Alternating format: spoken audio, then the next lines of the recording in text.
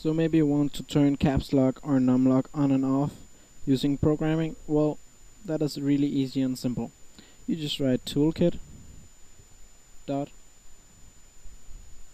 get default toolkit dot set locking key state. Then in the key code you just write key event dot vk caps lock, and then you write true or false depending on if you want it turned off or on. So right now caps lock is off,